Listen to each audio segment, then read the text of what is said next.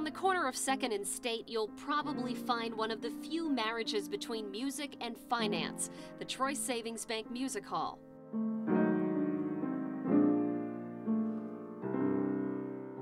This hall was built in 1875.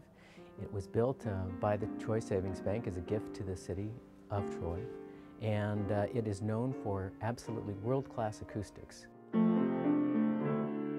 But it wasn't always the acoustical wonder it is today. Executive Director John Elbaum says it was only when this cove was built in 1890 to accommodate this huge concert organ. The organ was put in, and that changed the world. In our case, it was actually a happy accident. And it was that happy accident that's enabling me to do what I'm doing right now. Normally I'd need to be mic'd up for you to hear what I'm saying.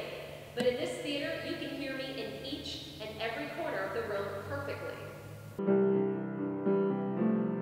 So unintentionally, this place became an acoustic marvel and the premier destination of world-class performers, especially in the city's heyday in the late 19th and early 20th centuries. Still, today, Elbaum says they're producing a lot of great shows. Over the years, it continued to be used, and then we've tried to keep up a little bit, with the changes in technology, and we're continuing to bring really tremendous performers into this area. And take my word for it, those modern touches do nothing to spoil the history of this theater.